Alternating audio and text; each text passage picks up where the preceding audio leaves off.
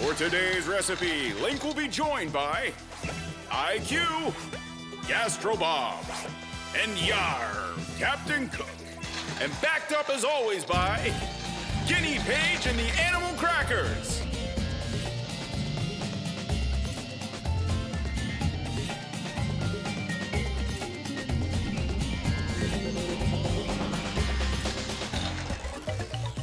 Hey guys, I've got buttermilk. I love buttermilk. Buttermilk is a slightly sour liquid that tastes kinda like yogurt. I've got an idea. Let's make buttermilk biscuits. I've got 2 cups of all-purpose flour, half a teaspoon of fine sea salt, half a teaspoon of baking soda, a 1/4 cup of cold, unsalted butter, cubed, and 1 cup of buttermilk. The mise en place.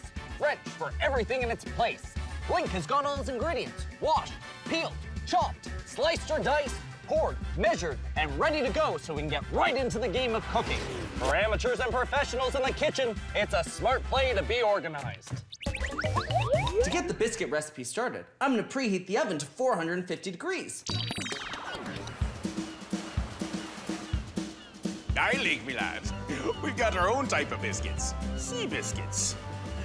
Us pirates take them with us on long voyages because they keep for so long.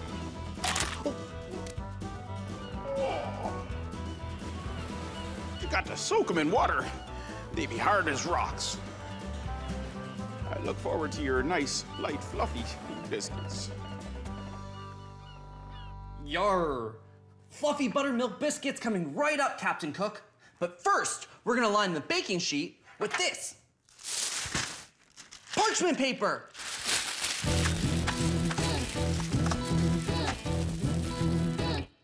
It's not the kind you write on.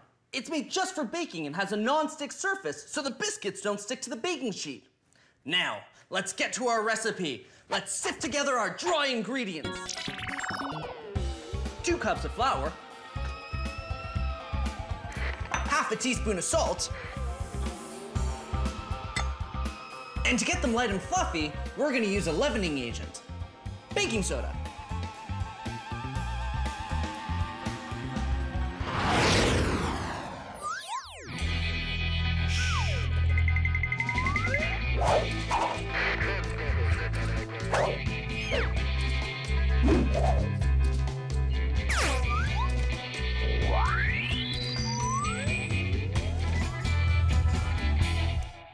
Thanks, Secret Agent Man.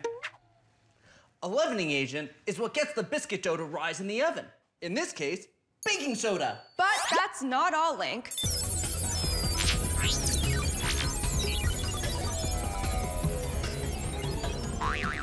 To activate your baking soda, which is a base, you need an acid.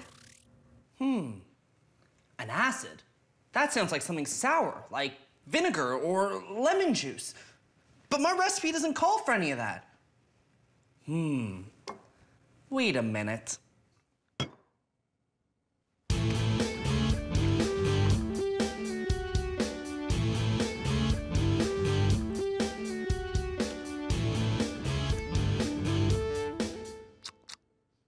The buttermilk is tangy. I wonder if that's acidic. But how can we prove it? With science. Both these beakers contain baking soda. Watch what happens when we add water. Nothing happens because water doesn't contain any acid.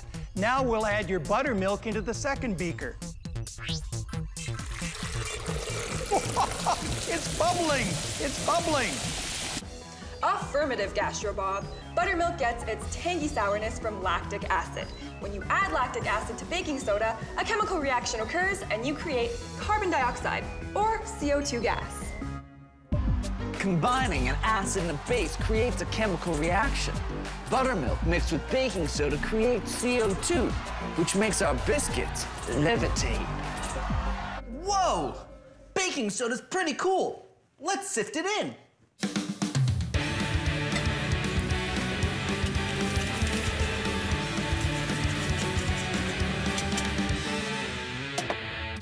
Now that we've sifted all our dry ingredients together, let's give it a good mix.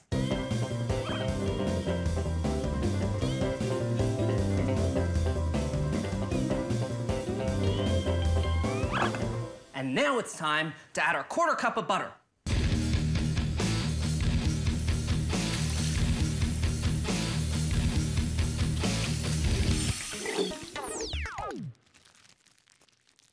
Working quickly and using a light touch from your fingers, incorporate the butter into the flour mixture till it's the size of peas.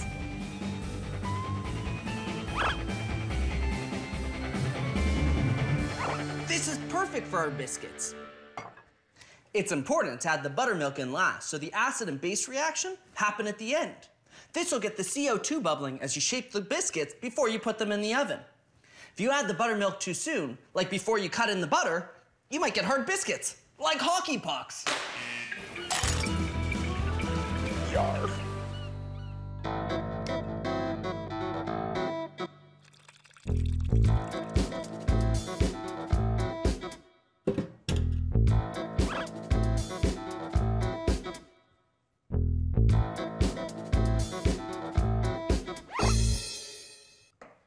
Once it starts to leave the sides of the bowl, you got dough. It should be slightly sticky. If it's not, you can add up to 2 tablespoons of buttermilk.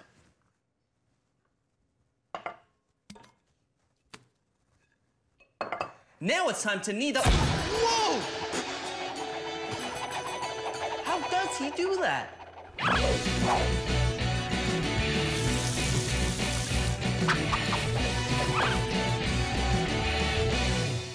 Hello, GastroBlasters! And what a day for witnessing the Ninja Kneader in action!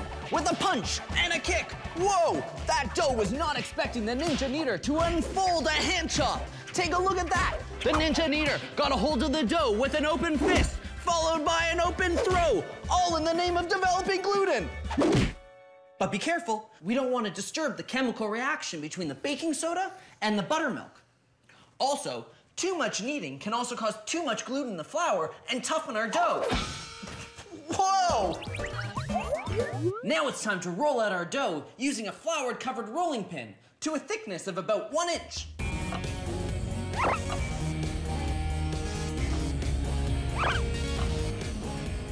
Then we'll cut the dough into 2-inch rounds using a cookie cutter or a straight rim glass. This should leave us with about 12 biscuits. This is gonna take a while. Lab rat, speed it up.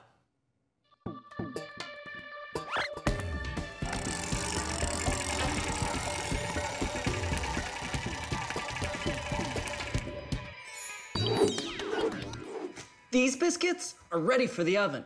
Just make sure none of your biscuits are touching, because they're gonna increase in size while they're baking. That's from the CO2 caused by the buttermilk and the baking soda.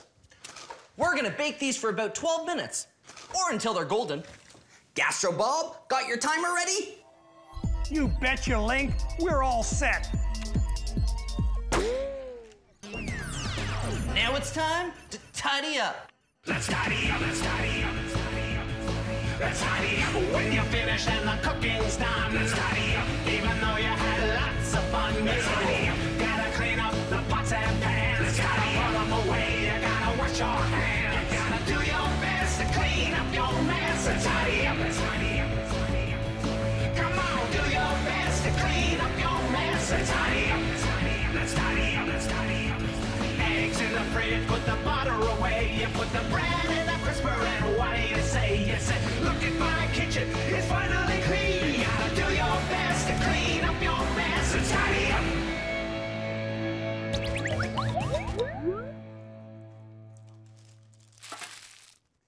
Those look delicious, Link. Eureka! I wonder if we can make biscuits even more fluffy with more carbon dioxide. We just need more baking soda base. And something more acidic than lactic acid in buttermilk. I know, vinegar. Oh, wait, Gastro Bob! I don't think that's a good idea!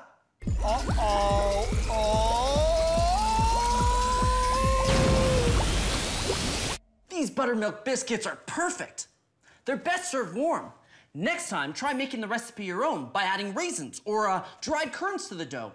Or instead of sweet, make them savory by adding a 1/4 cup of chives and 1/2 cup of grated cheddar cheese.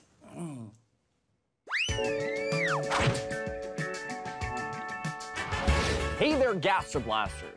How about those Buttermilk Biscuits? Baking soda plus an acidic component equals a GastroBlast of fluffy, light leavening. That's what we in the sports room call a double play. But don't add too much baking soda or you might GastroBlast off out of the kitchen. Poseidon's beard!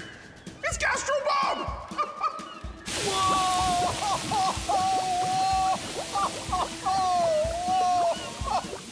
Don't worry, I'll save some buttermilk biscuits for Gastro Bob when he comes back down to the kitchen.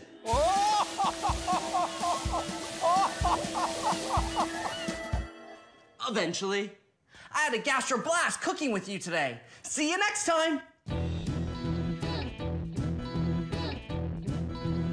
Hey, IQ!